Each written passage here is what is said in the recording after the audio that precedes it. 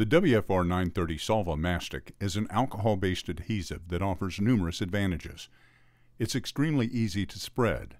It's easy to clean, wet, or cured. It eliminates hollow spots. It's a completely resealable and reusable system that ensures all of the adhesive can be used with no hardening in the pail. There's faster curing time, allowing for less slippage and ease of working on the product. And it contains no chlorinated solvents and is VOC compliant in all of the U.S. Let's first take a look at the safety tab in the closure ring. To remove the safety tab, push up from the bottom and with a sharp knife or pair of pliers, remove the top of the tab and discard. Pulling from the bottom, the tab should come out quite easily. The WFR-930 snap ring closure is a premium feature. To open, simply unfold the closure clasp and remove the ring. Lay the lid and ring aside. Keep the lid clean and away from your workspace as you'll use it again to reseal the container. Upon removing the top, you'll notice an alcohol odor, which is normal for an alcohol-based adhesive. The odor will dissipate rapidly. The 930's lid contains a white gasket which creates a full airtight seal to the container, keeping unused adhesive fresh and ready for reuse. Keep the edge of your pail clean to ensure an airtight seal. Debris or an incomplete closure could result in adhesive hardening in the bucket. To replace the lid, center the clean lid on the pail and press down.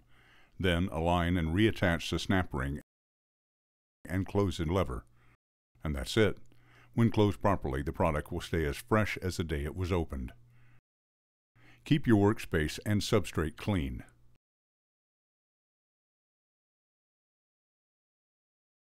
The 930 pours easily at room temperature. It's freeze-thaw stable, but may be a bit stiffer if left in a van or cold warehouse overnight.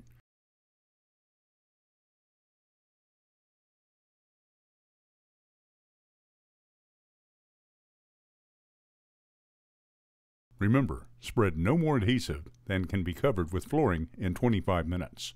Some installers prefer one to spread the adhesive while the other lays flooring behind them. Most engineered flooring will generally require a number 5 trowel, with trowel notches measuring 3/16, 1/4, and 3/8 inches. It will yield approximately 60 square feet to the gallon. This may vary depending upon subfloor conditions. Trowels for thicker than normal engineered floors are available from your local STAUF distributor. Lay the board into the wet adhesive. Press firmly enough to get good contact, but do not roll or step down on the floor, as this will possibly create hollow spots by flattening the trowel ridges. Trowel ridges function to close the gap between low spots in subfloor and boards that aren't quite flat. Don't roll or step, just make sure they make good contact. The alcohol-based WFR-930 skins over quickly, usually within 3 to 6 minutes.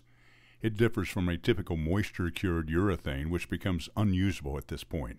With the WFR-930, even with the skin, if it's been less than 25 minutes, your flooring will adhere. As you can see, it's dry to the touch, which helps keep your hands clean during the installation. When the flooring is left alone for just a period of 4 to 5 minutes, the transfer has occurred between the adhesive and the board.